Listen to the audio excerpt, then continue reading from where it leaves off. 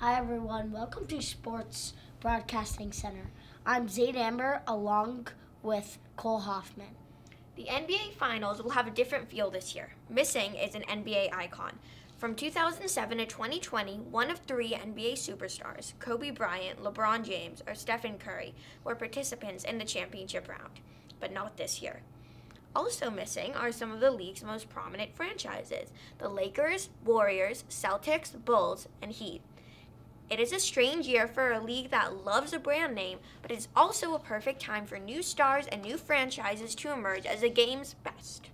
One area of focus for the NBA teams this offseason is how they manage players' health. Dealing with the coronavirus was the league's top priority this season, but players were also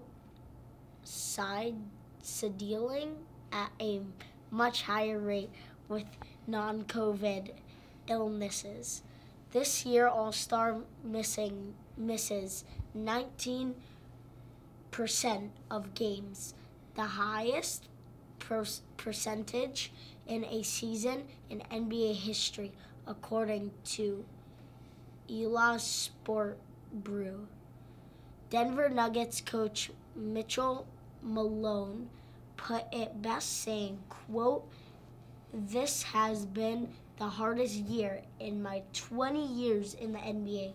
It's the mental tool, the physical tool, the emotional tool."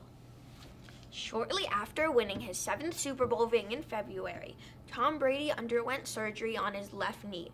But the 43-year-old will still be ready to go when his 22nd season starts on September 9th, when the Tampa Bay Buccaneers face the Dallas Cowboys. Tampa will try to become the first team to repeat as Super Bowl champions since the 2003-2004 New England Patriots. Brady says teams will be approaching the Bucs differently this season, and that the Bucs are the team that everyone will be watching.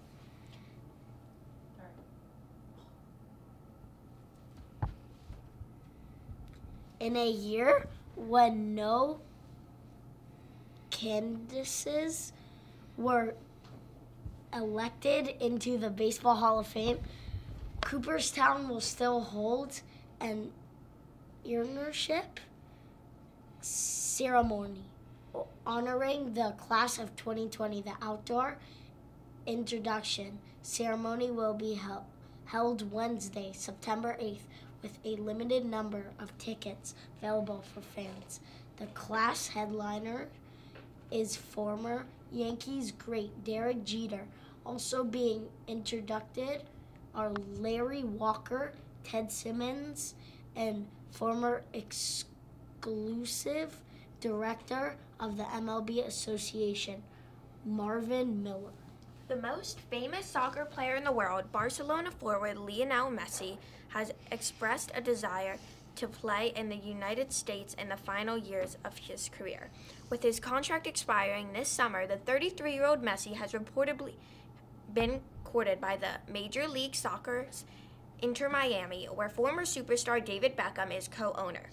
Messi has been associated with Barcelona for 20 years, but he recently purchased a $7 million condo in Miami. It could be a very interesting fall in South Florida.